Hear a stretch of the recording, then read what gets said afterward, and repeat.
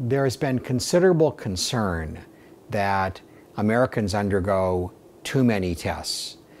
And in fact, the American Board of Internal Medicine and a number of other organizations have come together to create a website to advise patients about those types of tests that they ought to think twice about. And the name of this website is called choosingwisely.org.